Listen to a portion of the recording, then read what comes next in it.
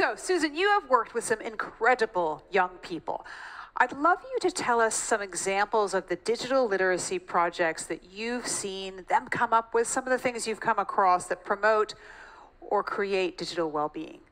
Oh, thank you, Edie. I have this amazing job. I get to work with Gen Z. So I'm working with the Isabellas and the Gitanjalis out there. So that's really my vantage point that I come from. You're going to hear from a lot of adults, and there's phenomenal programs out there that are working. Jim Starr just talked about Common Sense Media. But the one thing that I realized is we weren't turning to Gen Z and saying, what are your pain points? What are your experiences? And even more importantly, what are your solutions, which you've heard? So that's what we do, and hold competitions for students to come together that everybody here can do in your own communities. And they come together and they tell us, they say, we need privacy laws that include our vantage point. We need to know. Tell us, we want to tell you what kind of social media we want. We don't want it to be addictive. We don't want to be controlled by the algorithms. And then we have a Youth for Youth Summit, and think of it, this conference right here was all youth coming up and speaking on these very issues. They know these things, they have these ideas. And so the literacy that they have from the adults, from the parents, from the schools, they then can turn around and do peer-to-peer and use storytelling. So they know how to use social media. They know the promise and peril of it. But what they also do is they tell stories to each other. And if they don't listen to their parents or if they don't listen to their teachers, they really do listen to their peers. It's fantastic.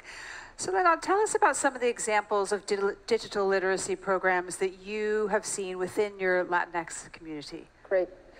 So with Jaaklac, we're mainly concerned with kind of balancing the digital divide. So far, strategies have been focused on creating access, deploying computers, cell phones, creating all the digital ecosystem that entails this digital era that we're living, but that was not parallel with strategies on digital education. So digital education so far has been uneven within these last 20 years of progressing into the internet permeating into different dimensions of our lives. And it's been based mostly on using digital technologies and not so much on understanding how these work and critically engaging with these technologies. With Jaaklac, we're trying to bring the understanding of how digital technologies work outside the science, technology, engineering, and math disciplines that generally portray technology as neutral, understand how these technologies affect us politically, economically, socially, psychologically, and our environment as well, in order not only to understand and have the values and the skills, but also to actively participate as change makers, as tech developers, as active participants in the development of the digital policies that we need and we want. And those we co-create with youth, with children, with educators, with activists, academics, and technologies, in order to then advocate for these to be included, formally included in schools and also for adult education as well, because it's not only putting the onus on the younger generations as where we're failing as developers, as policymakers, as researchers as well to the younger generations. So a real connection in terms of getting the co-creation coming from the people who are affected the most. Fascinating. Tell me, Bailey, you mentioned your 5-step plan. You skipped from 1 to 5, but tell me, what kind of digital literacy examples would you point to that really work? Well, if you continue on the definition of literacy as to know, to have knowledge and competence in a certain area, then really we all work in digital literacy here because we're all spreading some kind of knowledge here today and tomorrow. I'd say one of the things that always gets folks, especially young people, we do a lot of literacy, knowing work around social media addiction. And what does this look like? And we actually, when I built this assessment, I built it through the lens of how we present signs of addiction to other risky behaviors and through the lens of social media. And so some of the knowledge work we would do is through going the assessment, going after going through the assessment, you simultaneously learn some of the signs of addiction. So for example, have you ever blacked out on social media and not remember what you did for the last hour? To what degree does this happen to you? If this happens a lot, there might be an issue. Does this happen in tandem with, have you ever lied or manipulated a situation to go use social media? For example, you told your friends you're going to the bathroom, but you actually just wanted to check something. Have you ever put yourself in physical danger? Like maybe you were trying to cross a road and someone honked at you because you were using social media. To what degree does this happen? So we do a lot of literacy there just because, you know, without the requisite knowledge, this seems to be happening more and more often. An addiction, but not necessarily calling it an addiction because it's so ubiquitous. But if you ask me, by every measure right now, there is mass addiction to social media. Can we just ask a few of those questions to the people in the audience? Just repeat some of those questions. We can definitely. I'm an educator by training, so I would love to do crowd work. Well, let's see. I don't know if people are going to self-admit to these ones, so there's going to be a public bias. So, how many of you have not remembered what you've been doing on social media after you got off? If I asked you the kinds of posts, you wouldn't have been able to answer it. Okay, a few hands there, coming up slowly, yep. Now this assessment would say, how often does that happen to you? How many of you have, another one, thought about what you're going to post or how you're going to respond to something while you're in another situation? You're off social media, but you're thinking about what you're going to do on social media. Okay, a few more hands coming up, yep. To what degree does this happen to you? So it would be similar if we were talking with, let's say, and actually we did, if you were talking with an alcoholic, you would actually see very similar tendencies. I think about it when I'm not doing it. It has maybe harmed my relationships. It has maybe put me in dangerous physical situations before. I have maybe blacked out doing it. And to what degree does this happen? Interesting. Getting me all riled up. Susan, let me bring you in here because I want to hear more about some of the projects that the youth that you've worked with have come up with. You also mentioned some of the laws that they want to see from regulators. Tell us more. So it's really interesting. If you go to technicallypolitics.org, you will find two dynamic college students who are collecting stories from their peers, but in this, asking about their experiences on social media with the express focus of bringing it to legislators. So I live in California, and I'm very excited that there is a new bill coming up, the Age-Appropriate Design Code, and the California legislatures are actually asking for the youth advocates to come and present. And really, it's very powerful when they do this. So that's one of the ways, and they're asking for something very simple, turning to the tech companies and saying, can you prioritize well-being over profits? So we know this is a really difficult thing, but the thing that's really exciting is since Frances Haugen spoke and with the Facebook files, there is legislation coming up and it's possible. We have this feeling that it's possible. Part of it is that the UK has passed a design code, and so there's a folding over. So having a global summit like this and then bringing global youth to the conversations, that we can start to fold on each other's laws. So that's really exciting. But more and more and more organizations that I work with, advocacy organizations, they're asking for the youth. They want a youth council. They want youth advisors.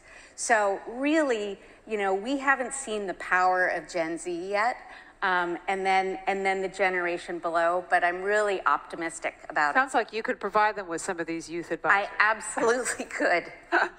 So then what about you? Lawmakers need to be digitally literate as well.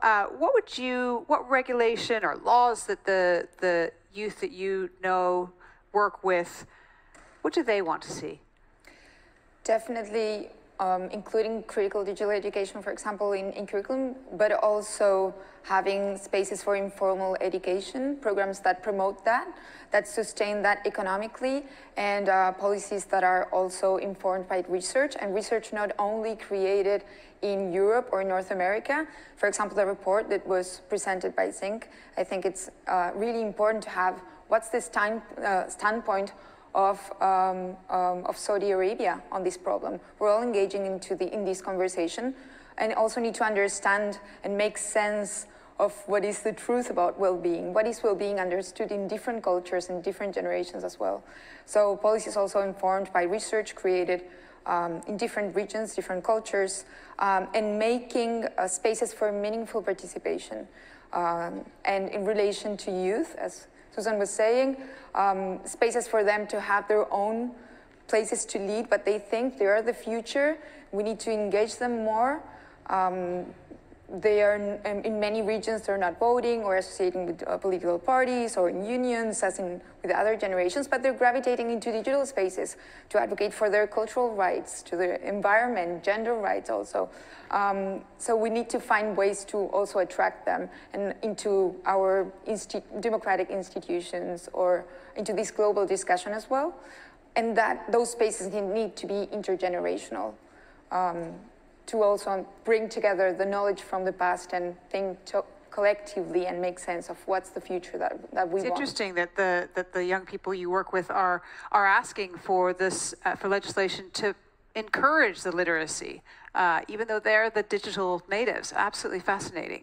Tell us, Bailey, about from your perspective about how legislators can help promote digital literacy. What do you think? Yeah, well, I think that Soledad said something really important there, which is that well-being is defined differently around the world. And how we regulate other risky behaviors and how we regulate other communications media is usually done on the national level. And so this too should be done, I think, on a national level. And what that's going to require, for example, like in Canada, certainly other countries around the world, there are certain things that you're not allowed to advertise on kids' television. Okay, this is not surprising. You're not allowed to advertise cigarettes, for example. And this is regulated by the government and enforced and put into action by the broadcasters. The broadcasters are required to adhere to this. So we have risky behaviors paired with communications media. Those same advertisers went over to Facebook, Instagram, and targeted young 14-year-olds with pharmaceuticals and vaping. They did it, and it worked, and we had a vaping crisis in the US. And so this is politics, and if you ask me, what they need is a little bit more courage to go after some of the businesses. I even hate saying it that way, to work together with some of these businesses to regulate in a national way. And I really think UK has led the charge on this, because what they've done is, it seems so simple, but is actually such a difference in the internet world, which is they're saying, we are regulating based on where the service is being delivered, not where it's coming from. It's dramatically different in internet regulation. They're saying, Facebook, Google, you name it, we don't really care where you're based. Say it's in Dublin, it's actually in California. But if you are servicing people here in Saudi, if you are servicing people here in the UK or Canada, you figure it out. These are the rules. You figured it out in every other risky behavior, and we require distributors of other risky behaviors to educate about their warnings, like putting warnings on a smoke pack. Why is there no knowledge or practical test before you get into this risky behavior that is upwards of, 8 hours a day? So do you think there should be a test before you hand a child a phone? Yeah, there's got to be some tests, but like every risky behavior, it's a multi-pronged approach that's going to be required. So say, like I gave the example of driving there, but that is a good example of one where the governments came together, parents teach about driving, educators, there's literally whole driving schools, and then we have this license, and then we have rules, and what we're ultimately trying to do is keep the society safe and well. So what I wanted to, get into today or tomorrow or with fellow delegates and speakers is just this, actually. Should there be a license? What does that license look like? Why are we not having this conversation and putting out, or together at least, having this conversation together? That's the truth, because we were just talking about how it is happening in different parts of the world, but how we've just not connected yet. So this is really important. Or should there be a license to develop the technology also? Mm-hmm. Yeah, and so then much is that national too? Right. Maybe that's responsibility on us. Because maybe Canada would say, we think this age is good. And maybe Italy would say, we think this age is good. Right. What do you think, Susan? Well, I think, the puzzle is you have the law, you have the license, but then how do you enforce it? And so that's where the buy-in comes in. from those users or those that have the license, so the youth themselves.